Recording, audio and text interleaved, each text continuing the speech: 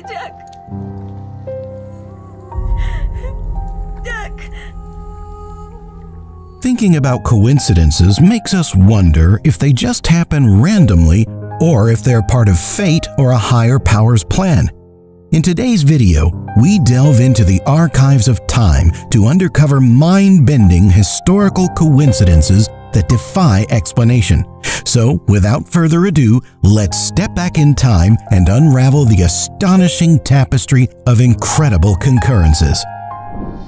Violet Jessop, an extraordinary survivor of 3 maritime calamities, walks the line between being considered one of the luckiest or unluckiest individuals in history. Serving as a ship stewardess, she first encountered peril in 1911 when the Olympic, the vessel she was on, collided with the HMS Hawk. Remarkably, the Olympic endured the impact and Jessop emerged unscathed. The fateful year of 1912 saw Jessop aboard the ill-fated Titanic. While the disaster is well known, Jessop managed to escape on a lifeboat, defying the odds once again. Rather than retreat from the sea's grasp, Jessop embarked on a new chapter as a nurse aboard the Britannic, Titanic's sister ship transformed into a hospital vessel during World War I. Tragically, the Britannic succumbed to an explosion, likely caused by an underwater mine, sinking within an hour. In her memoirs, Jessop recounts her escape on a lifeboat, though a twist of fate left her as the sole occupant. The lifeboat struggled to free itself from Britannic's propellers, leading everyone but Jessop to abandon it. In an improbable turn, Jessop, who never learned to swim, eventually followed suit, leaping off the lifeboat.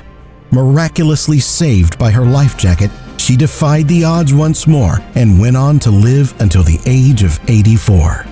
Violet Jessop's life is a riveting tale of survival against the relentless challenges posed by the unforgiving sea. Abraham Lincoln's son Robert wasn't present for 3 presidential assassinations, contrary to some online claims, but his proximity to these tragedies raises intriguing connections. In 1865, the night of his father's assassination, Robert declined an invitation to Ford's Theater, only to be with the president when he passed away the next morning.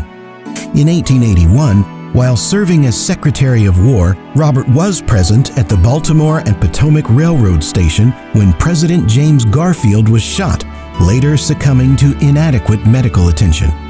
2 decades later, Robert attended the Pan American Exposition in Buffalo, where he learned of President William McKinley's shooting. Initially hopeful about McKinley's recovery, Robert visited him twice that week, only to witness the president's unfortunate demise a week later. While these connections may be attributed to Robert Lincoln's close ties to American power, a peculiar twist of fate is revealed. If not for a narrow escape at a Jersey City train station during the Civil War, where Robert fell perilously between a moving train and the platform, he might have avoided witnessing these presidential tragedies altogether. His rescue in that critical moment was orchestrated by none other than Edwin Booth, a renowned actor and brother of John Wilkes Booth, the very man destined to assassinate Robert's father. This interplay of fate and historical coincidence renders Robert Lincoln's life story both tragic and oddly entwined with the pivotal events of American history. TSUTOMU Yamaguchi, a man seemingly impervious to the whims of fate, navigated through extraordinary survival against the backdrop of harrowing historical events. Stationed in Hiroshima on the infamous day when the United States unleashed the first atomic bomb on Japan, Yamaguchi defied the destructive force, being thrown into the air but miraculously surviving the blast. Undeterred by the horrors he witnessed, he returned to his home in Nagasaki, unwittingly positioning himself within the blast zone of the second atomic bomb. Sam Keene's narrative in The Violinist's Thumb unveils a chilling episode in Yamaguchi's life. While recounting the devastation in Hiroshima to his boss, a skeptical inquiry about the destructive power of a single bomb unfolded.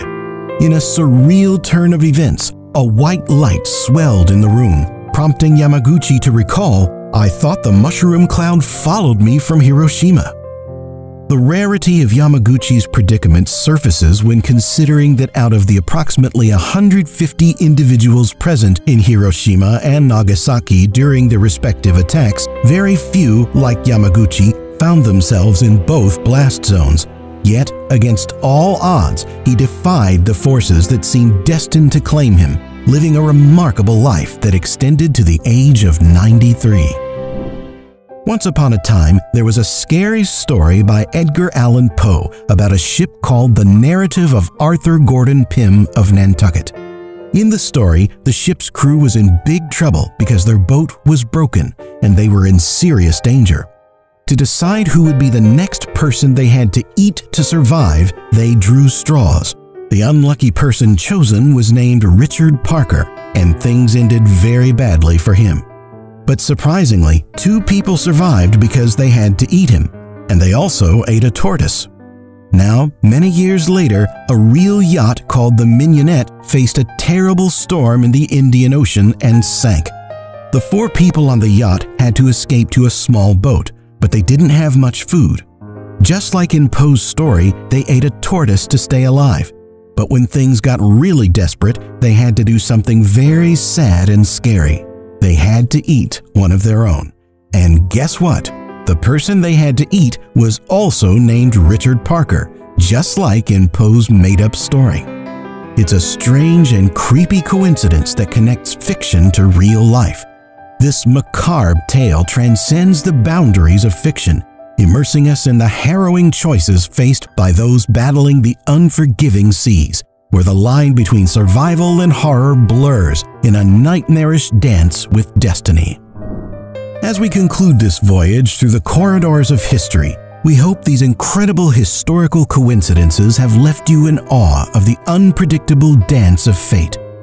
If you've enjoyed today's video, don't forget to like, share, and comment below with your thoughts.